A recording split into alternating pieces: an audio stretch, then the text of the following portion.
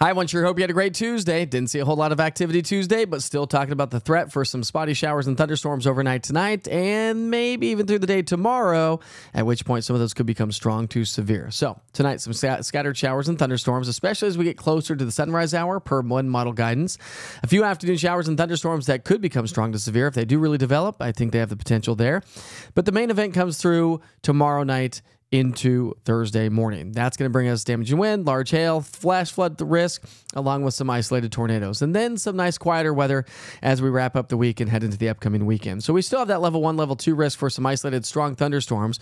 We had a cluster of thunderstorms coming in out of Huntsville, Alabama into Chattanooga, and then they kind of weakened and died down. But it's not over yet. There's significant weather to our north, and that may help to spark off more showers and thunderstorms as we get closer to the morning commute and through about the late morning hours. Some of those could become strong to severe, and we'll talk more about that coming up here in just a moment. Morning lows drop down into the 60s, so a mild start to the day, but could be a little stormy for some of us.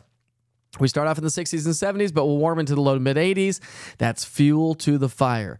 And speaking of which, we're going to continue to talk about those storms as they race their way into the area. The Storm Prediction Center has expanded the level 3 risk for severe storms around East Tennessee. So we're under a level 3 risk for most of East Tennessee. When you break it down, there is a tornado risk. The greatest risk is going to be across the northern and the western sections of East Tennessee, the northern plateau, where they have a significant tornado risk expected. So tornadoes, or at least tornado warnings, are likely in that location, but the possibility of some large damaging hail, ping pong to maybe golf ball size hail, is possible. And we also have that risk for significant hail, but damaging wind is also going to be on the table along with that flood and flash flood risk. We've got a lot of energy and potential for rotating thunderstorms as we head through the day on Wednesday. Not too bad for the first part of the day, but that rotation potential really starts to ramp up as we get past dinner and into bedtime and during the overnight hours. And that's when we have that line of severe storms that is expected to swing its way on through.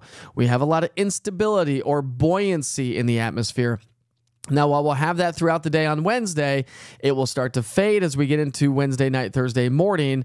But just because that fades away does not mean that we won't see severe storms, because we got a lot of wind shear in the atmosphere, so rotating supercell thunderstorms are all a possibility. All categories are in the high category except for tornadoes. That's in the medium category because it is possible. Isolated localized flooding and flash flooding, hail over 1 inch in diameter, and winds gusting greater than 60 miles per hour. So all severe threats are on the table. Here's your future cast. Let's start your clock off first thing in the morning on Wednesday. Again, a cluster of showers and thunderstorms are possible.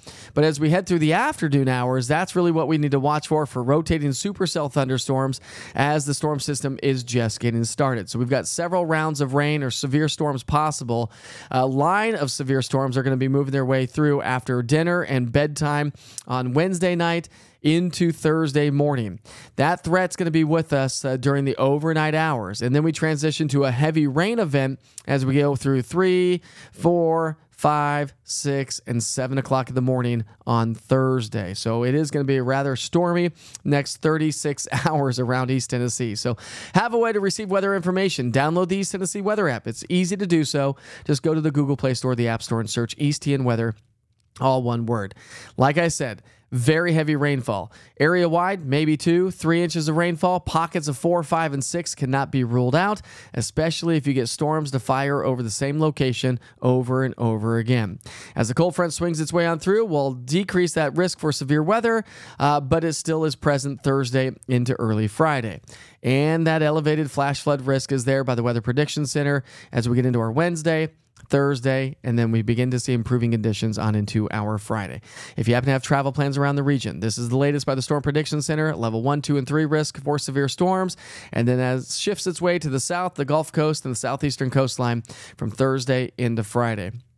Quick check of the big picture weather pattern. You can really see the evolution of this storm system as it takes shape here over the next 24 to 36 hours. As a strong, powerful cold front swings into the area, a lot of energy in the atmosphere to produce the severe storms. It's been a long time since we've seen a storm system like this, so making sure, again, to have a way to receive weather information.